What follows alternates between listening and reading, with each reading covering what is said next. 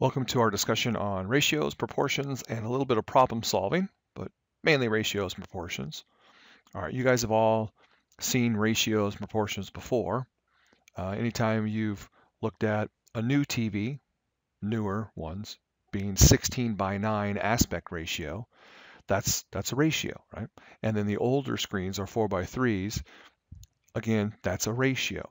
And what specifically is a ratio? Well, simply it's just a comparison of two sizes, and it's a way to express the relationship between two sizes for things that are somehow related. So for computer screens and TV screens, we're talking about lengths and widths of that screen, and they are in a specific ratio. So a 4:3 TV aspect ratio means that the width, right, the bottom measurement of your screen is 4 inches and the top is 3 inches. Or as it gets bigger, right, if the vertical was, let's say, 30 inches, then the bottom would be 40 inches. That they always hold to that same ratio, that basically the bottom is 1/3 bigger, right? If you take 1/3 of 3, that's 1, yeah, that's 4.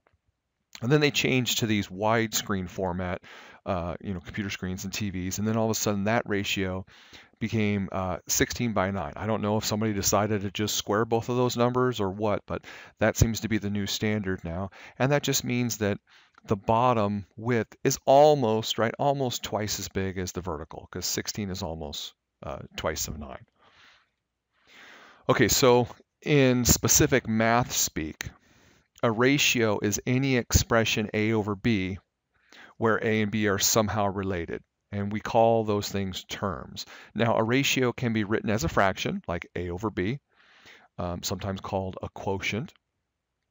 It can also be written with English as just 4/252, 15/3, and so on and so forth. And then it can also be written with a colon, so it would be 4:52. And when you see that, we read that as 4/252. But here's the rub. Just like fractions and how we would always reduce a fraction, right? You wouldn't write a fraction as 10/40. You would reduce it to 1/4. Same thing goes with ratios, because really ratios are just a specialization, a special use of fractions. So you would never write 4/52. You would reduce it to 1/13. And the same thing with 15/3. You wouldn't write that as a ratio. You would think of 15/3 as the fraction, 15/3, which reduces to 5, which is really just 5/1. And so that ratio would reduce to 5/1. And you'll notice that that is totally different than 1/5, right? With ratios, order matters, because same thing with fractions, because isn't 15/3 completely different than 3/15? Yes, right? So order matters. The first number represents something and the second number represents something else. Remember, back to our TV screens, the first number represents the width and the second number represents the height. So how about something like a ratio of 1.5 to 2? Well, you would never do this because you would never create a fraction that was 1.5 divided by 2. That's just silly. You would reduce that. And you go, okay, well, 1.5 divided by 2, I can rewrite that as 3/2, right? You remember the rule is you take the bottom number of the fraction, which is the 2, you multiply it by the whole number, which is the 1.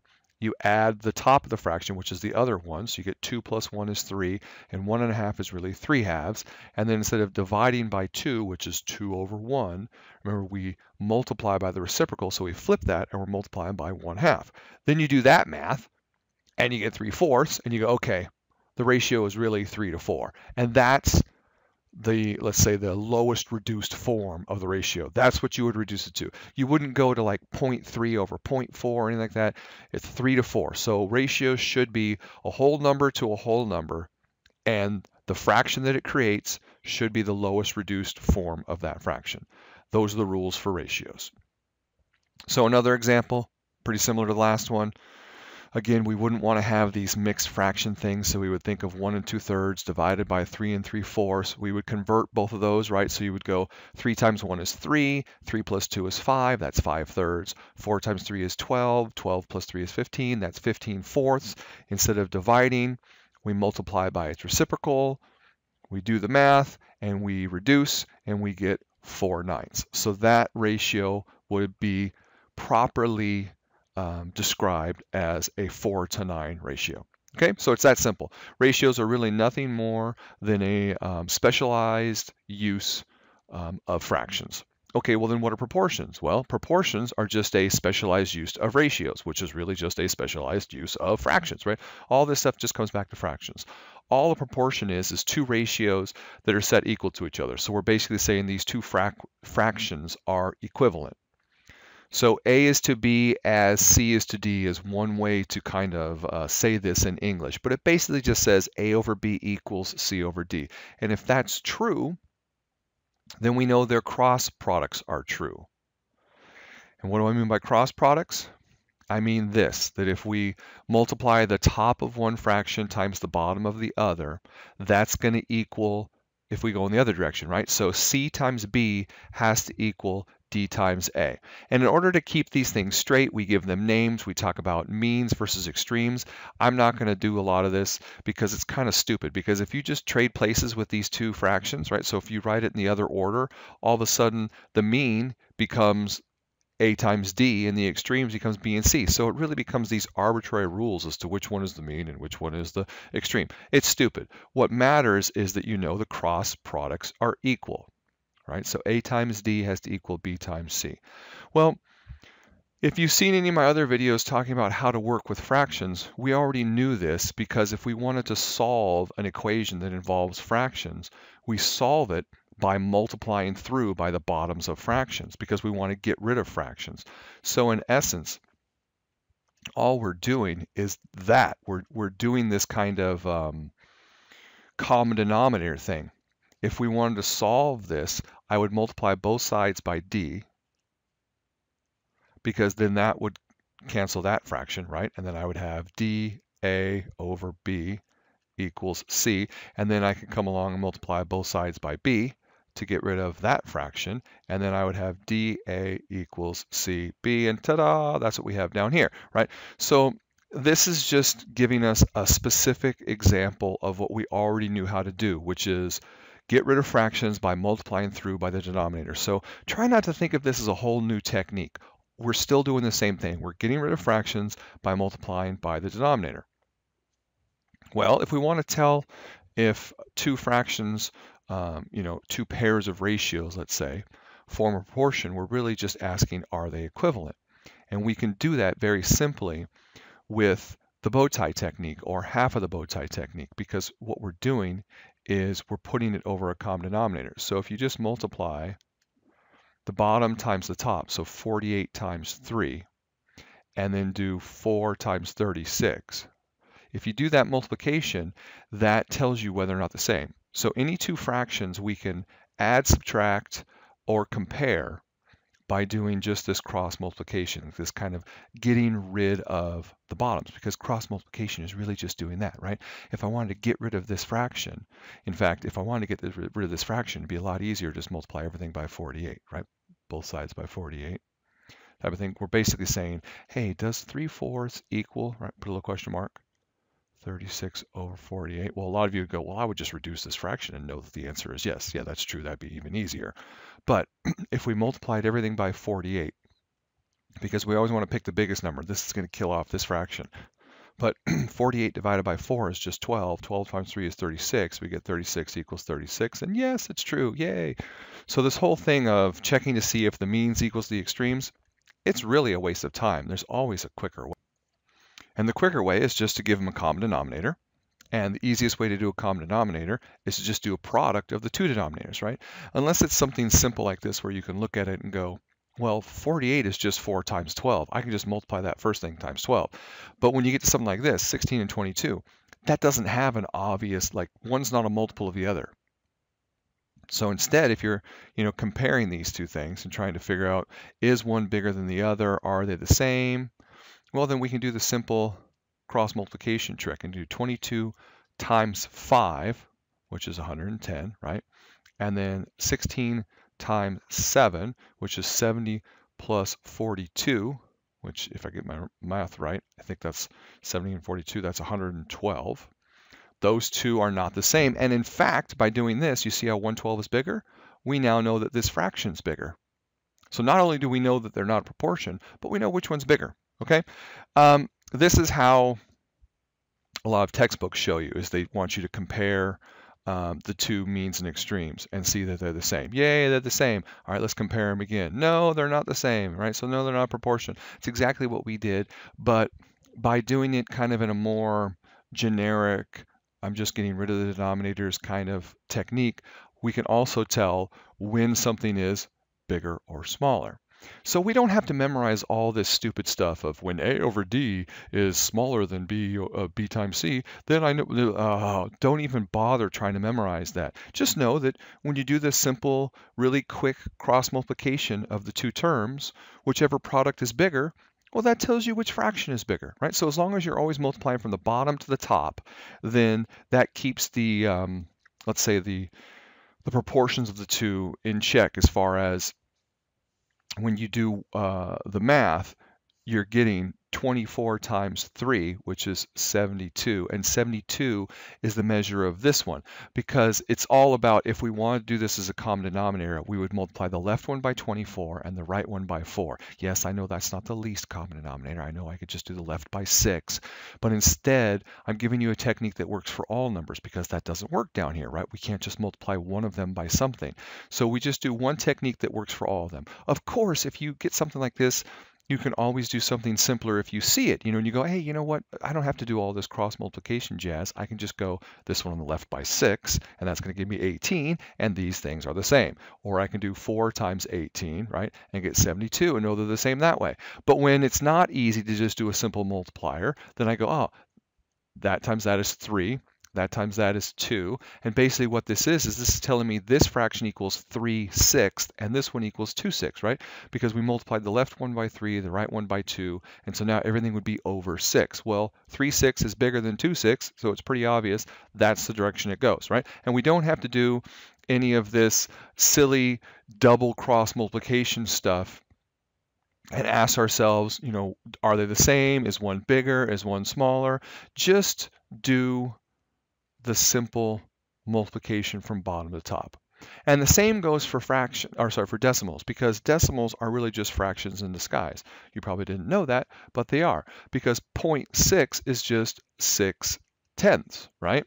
And this number, well, this is the tenths place, hundredths, thousands, 10,000, 100,000, or basically a 1 with 1, 2, 3, 4, 5 zeros, right? That's 100,000. And it's always the same number of zeros is equal to the number of things past the decimal, right? I've got 5 numbers past the decimal, I got 5 zeros. So this fraction is really the same thing as 58921 over that, 100,000. All right, well, if I want to compare fractions, if I want to know which one of these is bigger, and I have 6 over 10, well, I don't want to cross multiply. I could, right? But I could also just do factors of 10, because it's pretty obvious this has got 5 zeros, this has got 1, so I just need to add 4 zeros. 1, 2, 3, 4, right? 1, 2, 3, 4. Now the bottoms are the same. And what about the tops? I have 58,921. Over here I have 60,000, right? 60,000 is bigger than 58, so this one's bigger, so this one's bigger. It's that simple, right? But you also, if you work with decimals at all, you know that it's all about the biggest number in each of the places. So in the tenths place, the 6 is bigger than the 5, so that number is bigger. And if you have fractions where they match up for a while, right? So like in this first example, this is really easy, because the tenths place is a 2, the tenths place is a 3, so this one's bigger. Then we get here, okay, tenths place is 0, same here. Hundreds is 0, same here. Okay, so they're still the same. And then here we have a 5, here we have a 4. So you see how 5 is bigger than 4. Okay, a 0, the same. A 0 and a 1, oh, so that one's bigger. This one's pretty obvious, right? A 3, right? And then, so 3 is bigger. Duh. Okay, so we can use the idea of fractions, and we can compare them that way, but it's a lot easier to just know how fractions work. Two zeros are the same place. We look at the third number. 5 is bigger than 4, so 5 is bigger than that. I mean, it really is just that simple. Okay, how about if we want to solve proportions? Well, we've already talked about solving proportions, that it still uses our same concept of just multiplying through to get rid of the bottoms of fractions. Yes, I know there are shortcuts for solving proportions where you do this whole cross multiplication thing and set those equal to each other, and that's fine. If you understand that technique, use it. But here's the thing, that technique only works for the simplest of proportions, something like these. As soon as you add anything to it, if I came along and put plus 1 here, now you're screwed. You can no longer do the cross multiplication and compare things because you no longer have just two simple fractions. However, if you use my technique of just multiplying through by the bottoms of the fractions to get rid of fractions and basically reset the question back to just a linear question without any fractions and solve it that way, it works for all situations. It works for simple proportions, but it also works when you have that plus 1 or a plus x or anything else in there other than two simple fractions. So, like I said, by all means, use the simple shortcut when you have proportions, but you should also probably just practice the more general technique for the 99% of the other questions out there that aren't going to be these nice, simple, easy proportions, right? Because this one's simple. You could just multiply top and bottom of the left by 5 and get 15 over 20 equals W over 20. And then now obviously W equals 15, right? But you also could have multiplied everything through by 20 and I would have had 60 over 4, right? Because when you multiply a fraction by 20, by anything, you only multiply the top by that number. And then over here I have W, right? Because if I multiply by 20, it goes away. And then 60 divided by 4 just equals 15. Same thing. Well, same thing over here, right? If we want to do this, I multiply through by y, right? Multiply both sides by y, and I get 3y over 4 equals 27.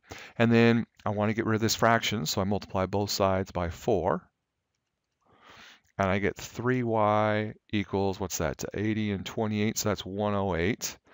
And then I want to solve for y, so I divide both sides by 3. And I get y is 36.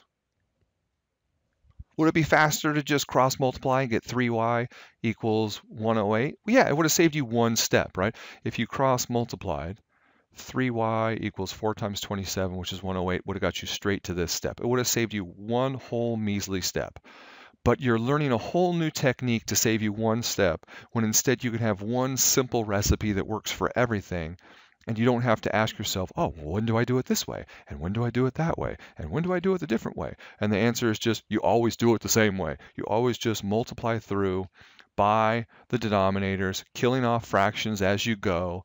Always choose the largest number or the most complicated bottoms of the fractions, because oftentimes when you kill off one fraction, it'll kill off another. For instance, in our previous example, if we multiplied by 20 to kill off the 20, it also would have killed off the 4, right? Because 20 and 4 reduce. So little things like that will help save you some time, and in the long run, it'll end up being about the same number of steps it would have been if you did the whole shortcut way that works for this specific type of question, or the other shortcut way that would work for this other specific type of question. I'm not a big fan of learning 7 different ways of doing 7 different types of questions when all 7 of those questions kind of live in the same realm and they're all similar enough to be in the same family to use one simple technique to work on all of them. Okay, so yes, this is what our book says. Yes, this is what a lot of textbooks say. Ignore it. Don't do this.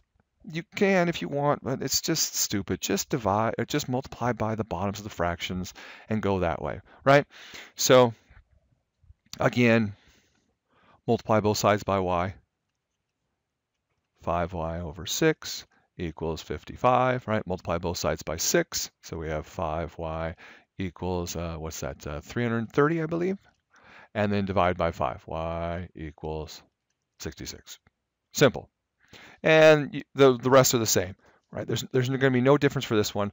How about this one? This one feels like it might be a little odd, but that's because 2.5. Who the heck does 2.5 divided by 5? You remember, you can't have fractions inside fractions. I mean, you can, but it makes the math really messy, and it's really easy to make mistakes. So instead of 2.5 over 5, convert 2.5 to either a decimal, because a half is an easy decimal, but instead the better thing is just always make it an improper fraction, because that will work for all fractions. You know, like you can't do 2 1/3 as a decimal. So it's better to just always do one thing that works for all of them. So do a mixed number. 2 times 2 is 4, right? 4 plus 1 is 5. This becomes 5 halves over 5, which is really 5 halves, right, divided by 5, which is really 5 halves times the reciprocal of 1 over 5, which gives you 5 over 10, which gives you 1/2, right? Because really the 5's cancel when you multiply. So this becomes 1/2 equals a over 8. That's an a, sorry, I know it looks like a 9, but that's the same a from up there. So you can, of course, multiply both sides by 8.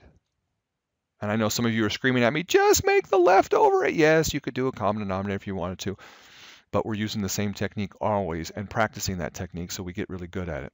8 divided by 2 is 4, and we get, right, the 8's cancel, we get a, and there's my answer. A is 4. That was pretty quick and easy, right? Because we used the largest number. Not only did it kill off the 8, but it also killed off the 2. Okay, so I'm going to go through the book ways really quick. You can fast forward this point if you want to, because really, don't bother with this stuff. Just do it the way I showed you. Just multiply through by the bottoms of the fractions and get your answer that way. Okay, the last thing to think about is when we're trying to solve word problems and things like that, where we have to come up with proportions, something to keep in mind is that you need to keep track of the units. And really it comes down to keeping track of what's being compared, right? A is to B as C is to D. You're comparing two things that are similar. You got to keep them in the right order. If A is to B as C is to D, C is to D, then you have to have A over B equals C over D. Or you could flip it, right? You could have B over A is D over C. But, you know, as far as the English is concerned, that would be written as A over B equals C over D. So an example would be, they tell you 4 cans of cola sell for $1.89, and they want to know how much 6 cans cost. Well, if I asked you a simpler question, if I said, how much do 8 cans cost? What are you doing in your head to get that answer? Are you all just doubling $1.89, right? If 4 cans cost $1.89, we know 8 cans cost twice as much. So you would just take $1.89 and multiply it by 2. That's this whole idea of you have a fraction and you multiply it by 2, right? And all of a sudden the 4 becomes 8 and the $1.89 becomes, what is that, $3.79 or something? I mean, because it's going to be half. You got to round up half of a penny type of thing. Because really you have this fraction of 4 cans is to $1.89 as 8 cans, right, is to what? And you know, well, I just doubled it, right? So this is just going to equal 189 times 2, that kind of thing, right? Because all you did was multiply this top and bottom by 2 to get that 8. Well, they didn't ask for 8, they asked for 6. So that's a totally different question, because now we have 4 is to 189 as 6 is to x. And we no longer have this easy thing of, oh, I can just multiply the left by 2 over 2, right? So instead of relying on those secondary techniques, use our normal technique, which is get rid of fractions. So multiply through by the bottom. So I'm going to multiply left and right by x to cancel this fraction. And I get 4x over $1.89 equals 6. And then I want to get rid of this. So I multiply by $1.89 times $1.89, and I get 4x equals 1134. And then, of course, x is just going to equal 1134 divided by 4, which gives us $2.835, right? And you can't have half of a penny, right? So we would say it should cost $2.84 when you round up. Okay? Now you might be thinking, I don't like having that decimal inside of a fraction, but really, was it that difficult, right? A lot of people would panic and want to do something with that. But seriously, all you did was you multiplied by x to get rid of the fraction with the x on the bottom. Then you multiplied by $1.89 to get rid of the fraction with the $1.89 on the bottom. And simple math, right? So don't let decimals and things like that make your life difficult. they're really just numbers. Work with them as numbers, right? So here's how we do it. We set it up with cans to dollars equals cans to dollars. So this is the idea of keeping track of units, right? We know that we're comparing cans to their price, right? Cans to dollars. So the new thing also has to be cans to dollars. So that helps us make sure that the 6 is in the right place, the X is in the right place, which helps us do the math correctly. Now, this is, again, how the book does it with the whole multiplication and skipping steps and all that kind of stuff. But you can see that they got the exact same answer we did. And they rounded up just like we did. So that's it, guys. That's everything you need to know for ratios, proportions, and doing simple problem solving with ratios and proportions.